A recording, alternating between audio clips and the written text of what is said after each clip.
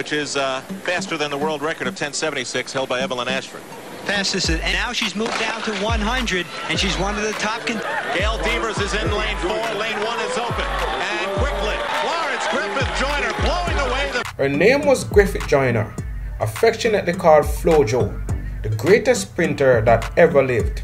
She set world records in 1988 for the 100 and 200 meters. During the late 80s, she became a popular figure due to both her record-setting athleticism, an electric personal style, and charisma, both on and off the track. But with that being said, after her record-shattering performances at the 1988 US Olympic trials, she became an object of scrutiny and speculation when she arrived at the 1988 Olympic Games in Seoul. Athletes including Ben Johnson and others expressed disbelief over Griffith Joyner's dramatic improvement over a short period of time. Before that 1988 track and field season, her best time in the 100 meters was 10.96 seconds, set in 1987. In 1988, she improved that by 0.47 seconds. Unheard of in track and field before that momentous occasion. She jumped from 10.96 seconds to 10.49 seconds. Her best time before 1988 in the 200 meters was 21.96 seconds, also set in 1987. In 1988, she improved that by 0.62 seconds to 21.34 seconds, another time that has not been approached as yet. Griffith Joyner attributed the change in her physique to new health program. Al Joyner replaced Bob Kersey as her coach, and he changed her program to include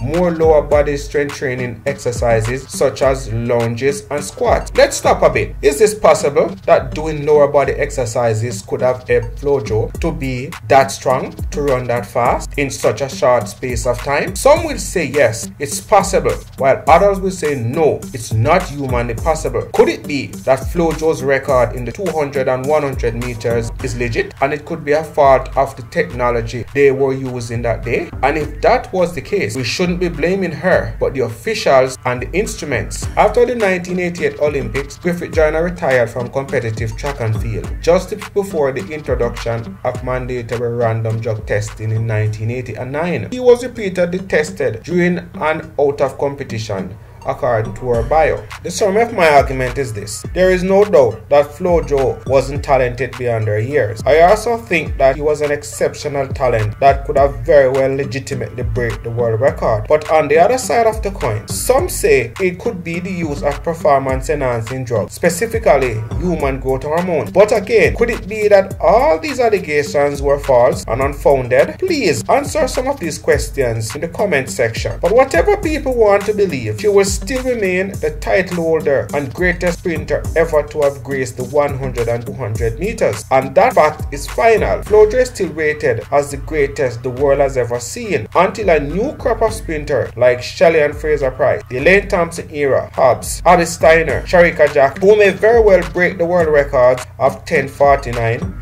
and 21:34 in the future. It's left to see which one of these athletes need it more and will run themselves into the history books. Elaine have come nearer so far in breaking the 100 meters. Hope she can finish the job. Sharika Jackson have gone the closest to obliterating the 200 meters world record of 21:34. Hope she can achieve this also before she reaches the end of her track and field years. And with that being said, I rest my case. You make the decision. And before you leave, please subscribe to the channel and leave a like down below so that we can continue the conversation. God bless.